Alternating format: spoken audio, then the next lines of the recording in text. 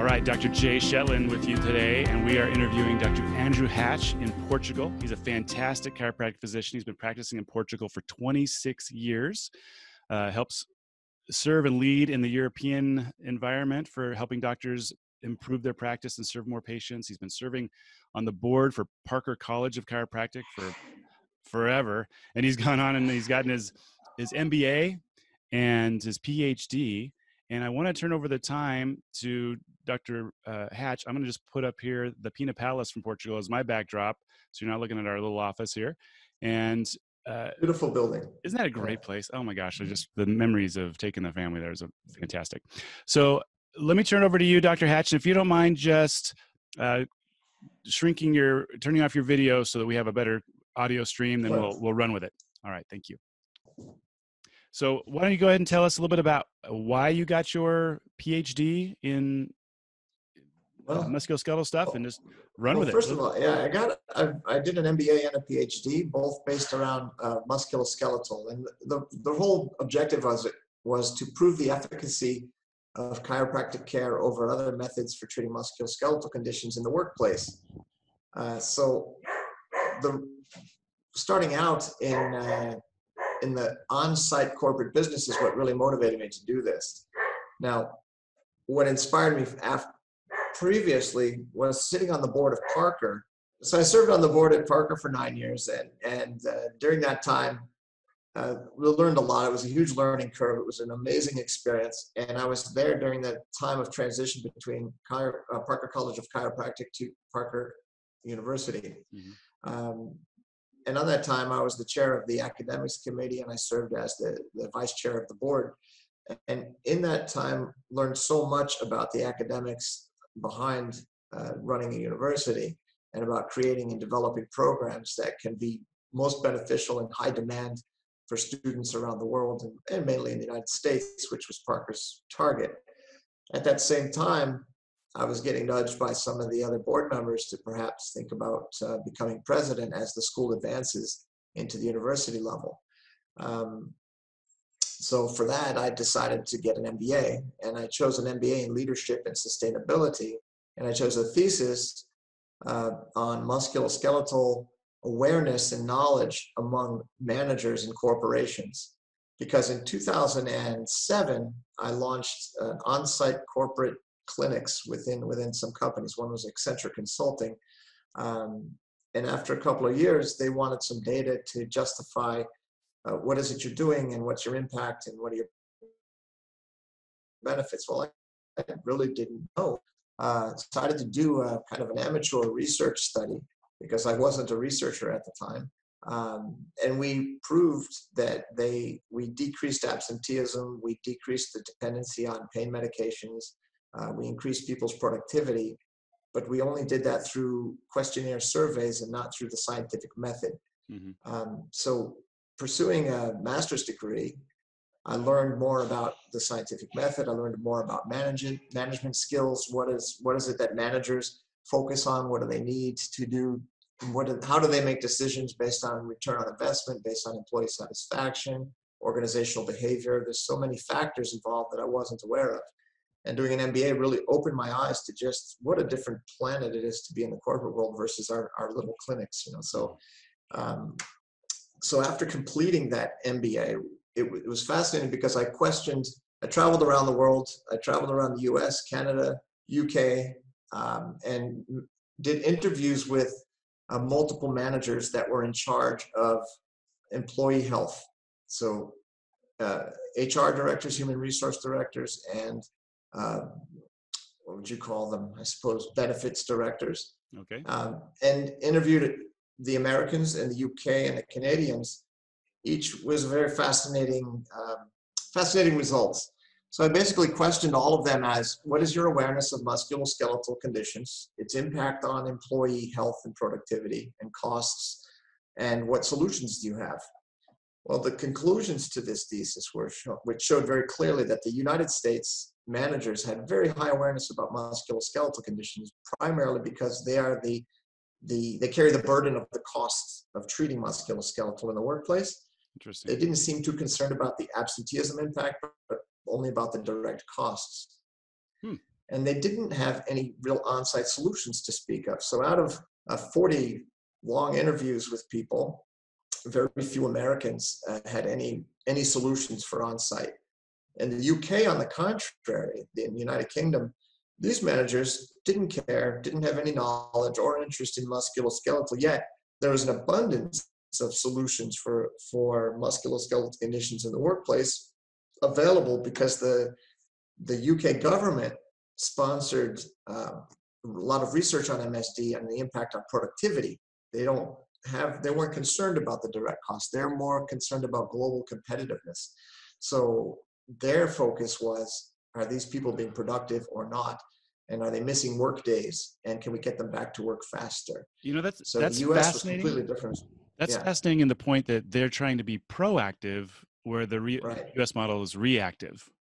Exactly. It's going to cost us. So what's this going to cost us? How do we avoid these costs? And how to be more productive and give more to the world and have more gains? That's an interesting, total opposite paradigm from the two places. I'm sorry, go ahead. No, that's excellent. That's a very astute observation, Dr. J, because it's exactly the conclusions that we came up with, is that the country that needs it the most has the least solutions, and they have high awareness, but no solutions, and they don't really value the on-site solution. Whereas the Europeans, the corporations do not carry the burden of the healthcare costs, but they only carry the burden in lost productivity and in absenteeism. So that, when I completed my MBA and completed this thesis, my director said, why don't you go on with this as a PhD, because the work you've done is more on a level of a PhD than an MBA.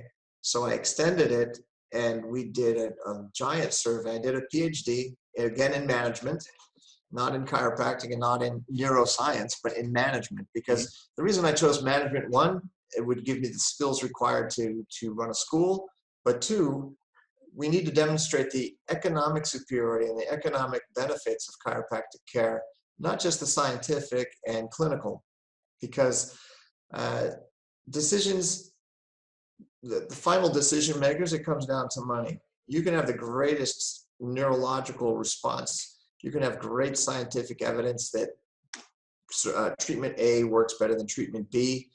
But the guy who makes the decision, or the gal that makes the decision in the business, says, how much is this going to cost? And what's my return on investment going to be? They really don't care about the clinical science behind chiropractic versus physical therapy versus osteopathy. They don't care. And they don't know. And it's not their job to care. What they care for is results. And they mean not just clinical results, but financial results and impacts, because they have a fiduciary responsibility to shareholders, which means increased profits and retained earnings. So it's important that companies make more money and can distribute more to their shareholders. That's their primary concern. Yeah, that's what they're in business for.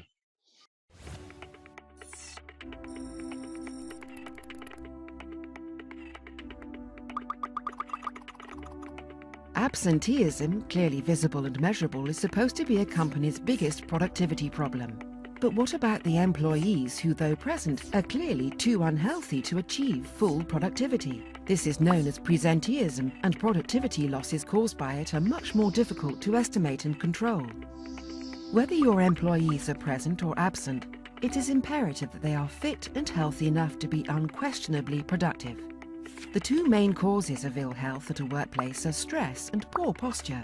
While stress can lead to heart diseases, stroke and obesity, poor posture, if unchecked, can also lead to a host of other serious problems like neck and lower back pain. Back pain, in fact, is one of the most expensive and serious global epidemics, affecting over 25 million people between the ages of 20 and 50 in USA alone, and hundreds of millions of people worldwide. This kind of lifestyle has accelerated the process of progression towards regression. But now, not anymore. Introducing Global Wellness, a company that successfully installs and operates wellness clinics in various organizations. Their four-step process includes posture exercise, spinal treatment using advanced computerized technology, therapy, and health counselling. The patients are physically involved in the process, and that only takes 15 minutes of their time away from their desk. With 24/7 back-office support, Global Wellness handles all the bookings, scheduling, exercise and postural correction plans, and one-on-one counselling and coaching services. This process empowers the employees, leading to greater productivity and job satisfaction. So contact Global Wellness and save millions per year in medical costs and productivity losses. Global Wellness. To be well is a lifestyle. Yeah. And we as physicians don't really think in those terms. So we think about service, we think about clinical, we think, oh, how can we help our people? How can we get them better, faster?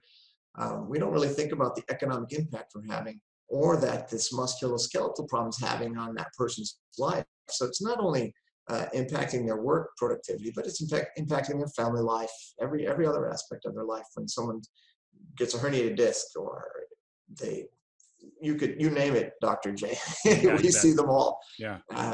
So anyway, not to drag on too much on this point, but the PhD was specifically designed as an economic study. So we have 3 on-site clinics in 3 very large corporations in the banking sector, the energy sector, and the consulting sector. And we took 300 people from each of these companies that were under care. We evaluated each and every one of them. We took x-rays of them. So if your audience is primarily chiropractors, who is the audience for this? I think it's going to be pretty open. It's going to be chiropractors, but it's going to be a lot of general population that's looking for answers for better health, immunity, fighting cancer. I mean, we have different episodes on different specialties. Oh, that's great. That's great, because everybody who's listening probably is doing what I'm doing, sitting in front of a computer right now. Right. And one of the results of sitting in front of that computer is you get something called forward head posture or forward head carriage. And often that's associated with a reduction in cervical curve of the neck. And we call that the arc of life. So that's the most important curve in your neck. And I found a direct correlation with this lack of cervical curve and lost productivity, and how much that costs a corporation. So it's a direct, statistically significant impact on your health and on your productivity. So we found correlations between poor posture, between the musculoskeletal condition itself, and how it affects many aspects of your productivity.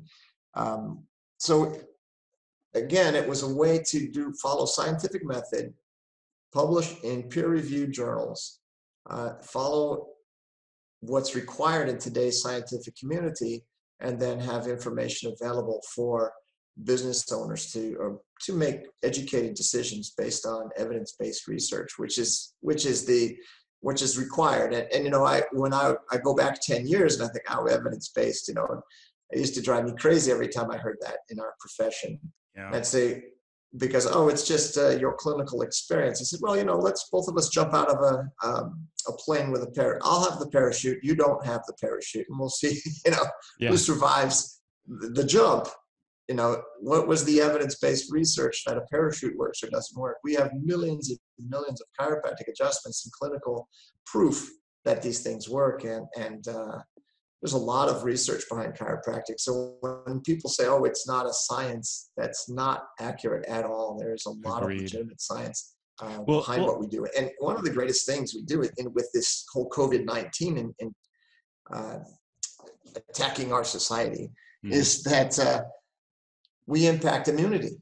And I know that the information you're sharing with the world is how are we impacting immunity? And there's a lot of research available in this area. I don't want to keep babbling on, and I don't want to go off track, Dr. G, but becoming a researcher in these last few years has really opened my eyes. One is to the methodologies of research and the importance of research and the importance of peer-reviewed and properly done research. Because if you don't follow the proper scientific method, then it's really not of high quality or of high value. And then it's ignored by the decision makers. That is a tough area. I think that's a tough area for chiropractic, because it's hard to do a placebo. And if you're talking about the scientific method where we have... You're basically have two groups. So you have one group is your study group. Yeah, there's the placebo group, and then there's your study Well, group. it's not necessarily placebo. You Oh, have what's called a control group. there you go. Yeah. So we have a control group, and your control is you have the people that you treat and the people you don't treat. So we measured these. So the way we did it was we analyzed 300 people, Mhm. and not all 300 got treatments, but some got treatments and some didn't get treatments. So after we had clinical evaluations, then we had a very strongly validated questionnaire called the work. Well, I don't know if I can tell you what it is. It's Okay. called the work loss questionnaire. So WLQ, Uh-huh. productivity loss score. So you basically, through these questions, they ask you several questions that will give a very accurate view of your productivity based on different things. How do you work? How do you function in the morning? Physical activity, mental activity, interpersonal relationship activity, activity with clients, physical things like typing, holding a phone, or using machinery, et cetera, et cetera. So there's a lot of questions in this questionnaire. It's very highly validated throughout the scientific community. It's one of the most widely used to measure productivity. Interesting. And so we measured productivity using this tool, this instrument. So we measured the people before treatment, and then we had one group that was treated and the control group that was not treated. So the people that were not treated, they're actually what they call lost productivity score increased over a 16-week period. So when we first measured everyone, they had we came up with a 10.5% productivity loss. Now, if you multiply 10.5% times their annual wage or monthly wage, etc., that will give you the calculation, the estimated loss of productivity and how much it cost your company. So after 16 weeks, an average of it was very few treatments that were done because the clinics are only open 2 days a week. But we redid the testing, and we allowed people to have between about 8 and 10 treatments only, which is not a lot of treatments. Yeah. But we did it. The reason I did that was to follow, okay, what's kind of standard now in the physical therapy world, what's standard in the traditional medicine world, and it isn't really a lot of treatments. So I also wanted to show that chiropractic can have an impact. You don't need to have hundreds of adjustments to have the impact. Well, you don't, but to fix the curve you're talking about, that's going to take more than 6 or 8 visits. Absolutely. So because we weren't focused on the correction of the curve, but mostly on productivity loss, to see if we can decrease the loss, and we dropped it from 10.5% to 1.8%. Wow. Within a short period of time. And the people that were not treated jumped on an average from 10.5 jumped up to 11.2%. So they actually, because they weren't treated and they're going to work with neck pain or low back pain or whatever their issue is, carpal tunnel syndrome, shoulder pain, headaches, their productivity loss increased. So over that 16-week period, so between that time period, we just had an amazing impact on them. They improved their productivity. Their scores were fantastic. And it's funny, Jay, because as I'm talking to you, I'm thinking in Portuguese. It's kind of a phenomenon. So já ultrapassaram as expectativas. Yeah. So it's on beyond our expectations. The results of this research.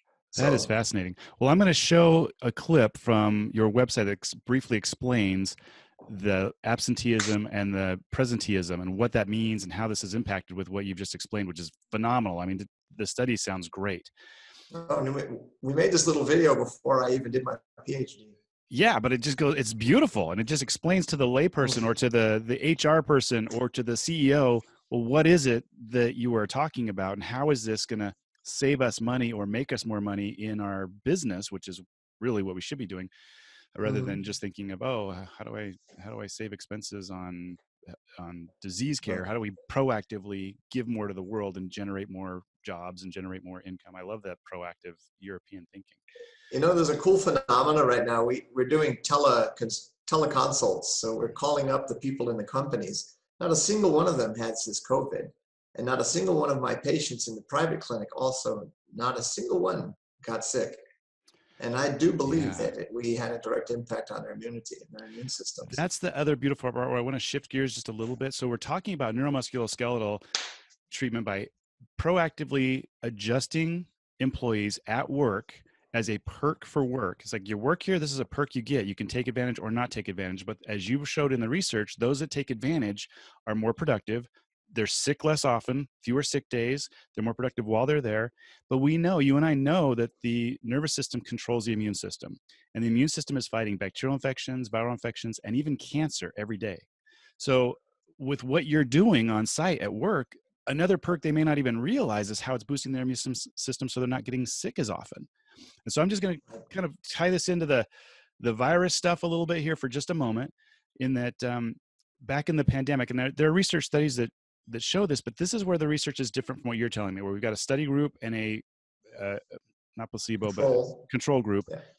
And then there's the research that the Asians have been doing for thousands of years, which is why, unfortunately, in the Western science, they say if it's not a double-blind study or something like that, it's junk science, when there is some value to just the numbers of reviewing cases of case studies. Would you agree with that? Absolutely. So that's I think where chiropractic has been put down over the decades, is like, oh, it's just a case study. It's not a double-blind study. So sorry to pick on that, but you've seen it from both sides. Because I look at this and go, okay, if I look at the numbers from back when we had a pandemic, a real big pandemic in 1918, 1 in 15 people were dying, but 1 in 866 chiropractic patients were dying from the flu back then. And they say, oh, well, it's not a double-blind study. Well, no, but we're statistically counting people up. There's value to that. So would you mind your perspective on that, with the PhD and the information and training you have on that? Well, it's no surprise that the Spanish flu, that was what you're referring to in 1918. Mm-hmm. They just come out of World War I, and then they get nailed with that. So they already, imagine the amounts of stress in their lives. Yeah. There's a lot of research was done more in the 90s. And even when I was at Parker, I went out down there in 1989.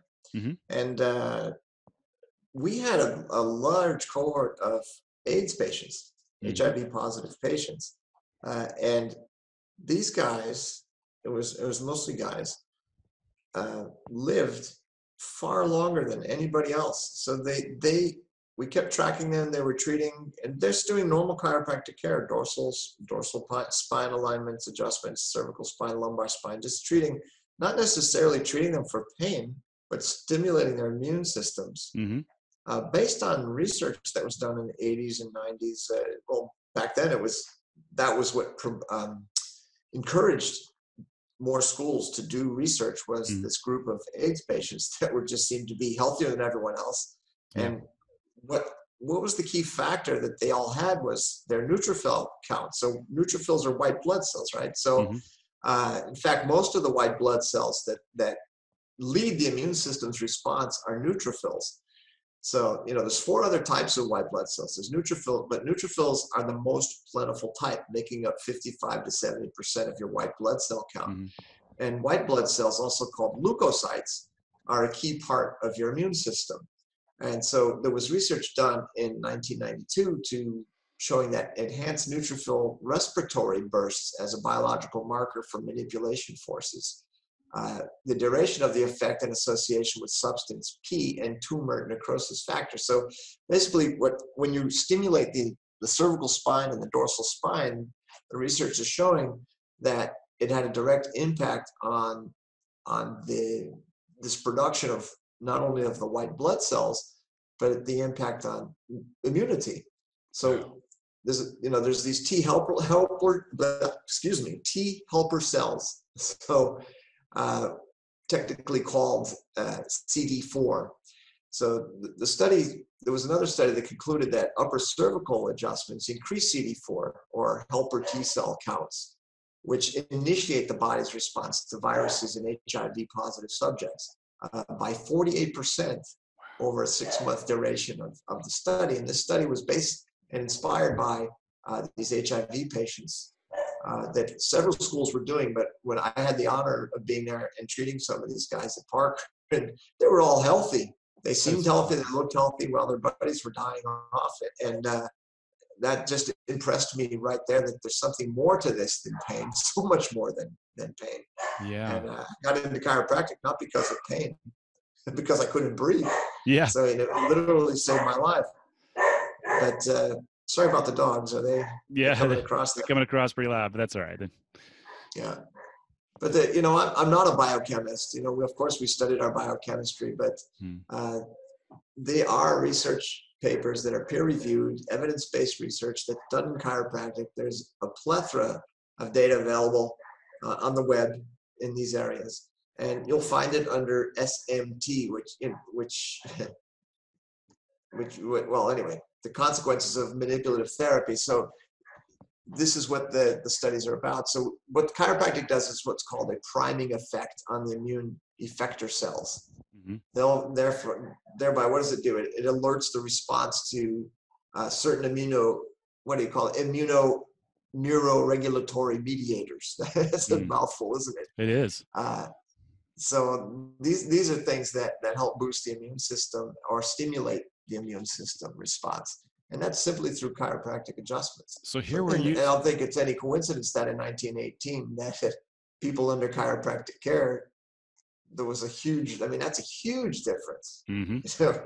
One in 800 and something versus one in, what was the number you gave? I wasn't aware. 1 in 866 that were under care, and 1 out of 15 that were not under care. That's incredible. So can you imagine what would be going on in America right now if, the chiropractors, put on your masks and get adjusting. Yep. It would probably be much more powerful than this chloroquine or something like hydrochloroquine. Yeah, the chloroquine, the vitamin C, and the zinc are very, very helpful. I mean, they're good viral nutritional things, but gosh, turning on that nervous system that's controlling your immune system is great too. I think the fear we're having in society today, worldwide, is we're concerned that somebody is going to be a carrier without symptoms and is going to get somebody else sick that has a weak immune system. But if you're a carrier with no immune system, you're a healthy individual. And that's the majority. I mean, it's still, I don't care what generation we live in, it's still survival of the fittest in Mother Nature and on planet Earth.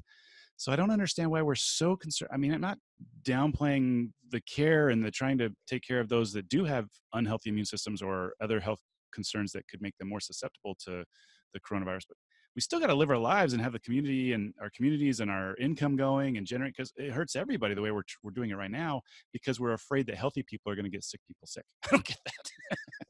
It is frightening, Dr. J, because people that truly need care are afraid, and fear itself diminishes your immunity.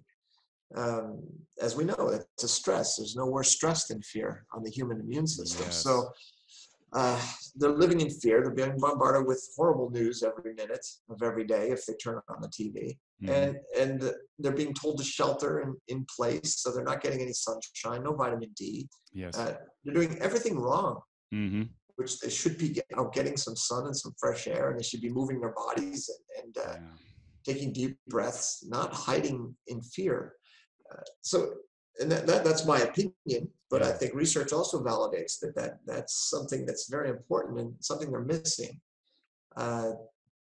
This economic impact, I mean, I don't want to get too far off your topics here, but I mean, this is impacting all of us financially. A lot of chiropractors may not reopen after this because they've been forced to shut down. And unfortunately, not all chiropractors are the best business people, nor are any physicians or people in the healthcare arena generally aren't very clever business people. They're great physicians, they're great at helping people, but they don't truly plan ahead for things like this, and many of them may go out of business.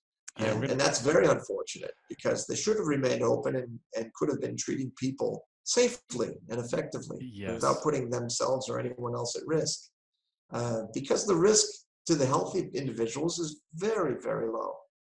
But even so, if somebody at high risk people came in for chiropractic care, you would decrease their risk.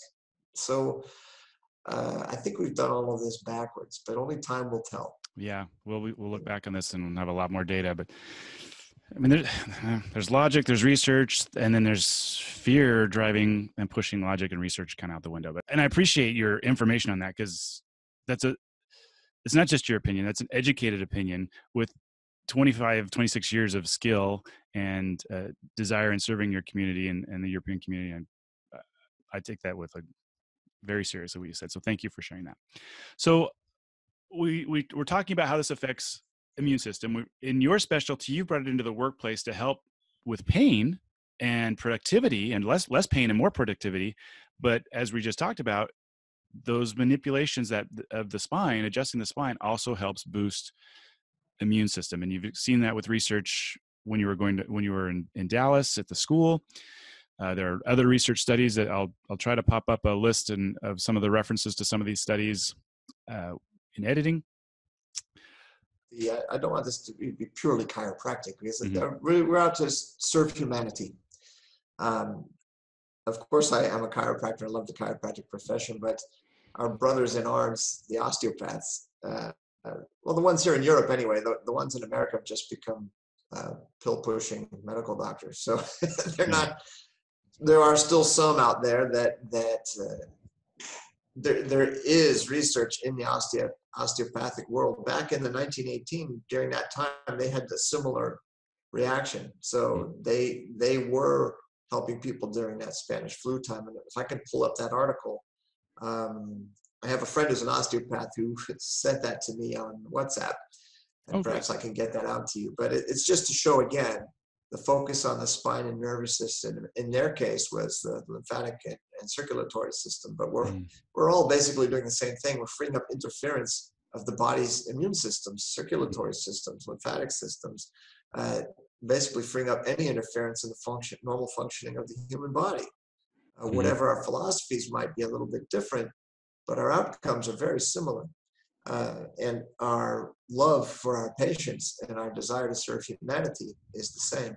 Yeah. And so, again, these other disciplines are getting similar responses, and they are all as frustrated as we are about this, because they know medicine isn't the only cure, the only way to resolve this. And we know from our years of experience that the human body is the best pharmacy.